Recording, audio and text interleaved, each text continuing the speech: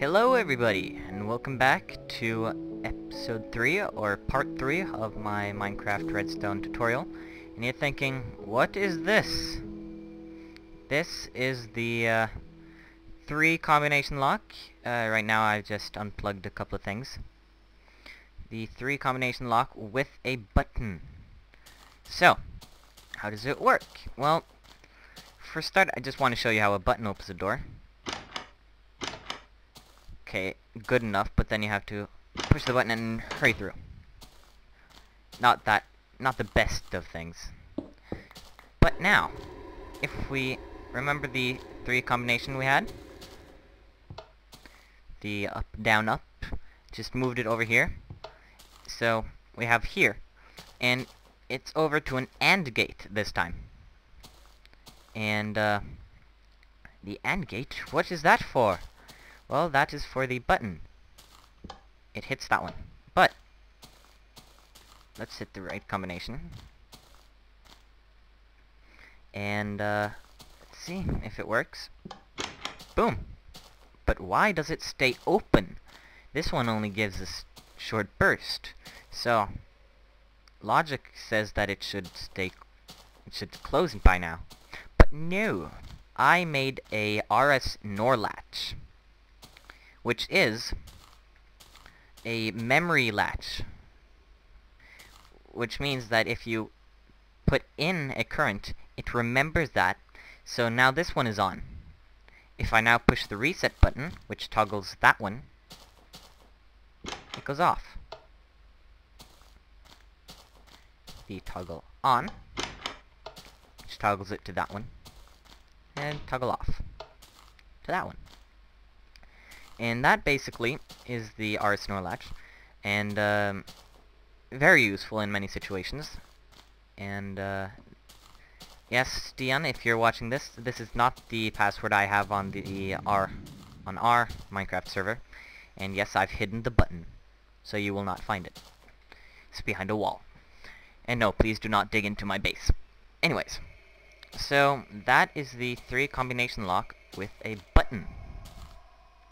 And, that is basically it. But I'm thinking there's something not quite here. What could that be? Well, I can tell you what that could not be. Just fire up my iPhone. I need the schematics for this. I do not have this in my head, I am sorry. Now, this next gate is a bit more complicated.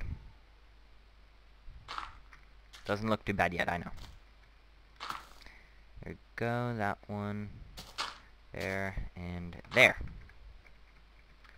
Now I remember. Oh, not there. Or was it there? No, it's not there. But it's there and there. There, there. There, there, and there. Let's say that goes over here to a door.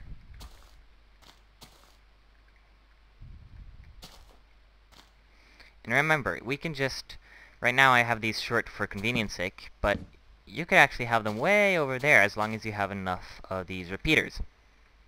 So, what does this gate do? Well, this is called an XOR Gate, which means exclusive NOR gate.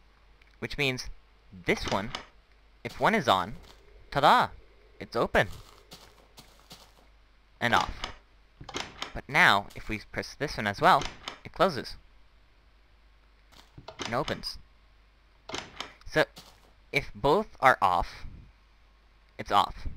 If both are on, it's off. But if one of them is on, it is on.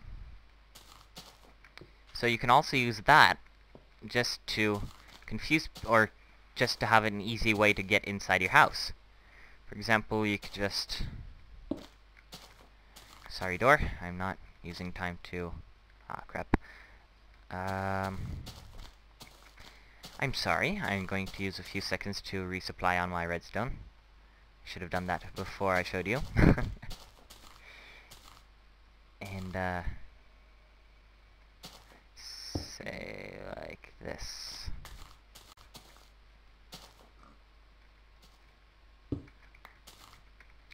Now let's pretend there's a... you know what? Let's not just pretend. Oops. Let's actually make a wall.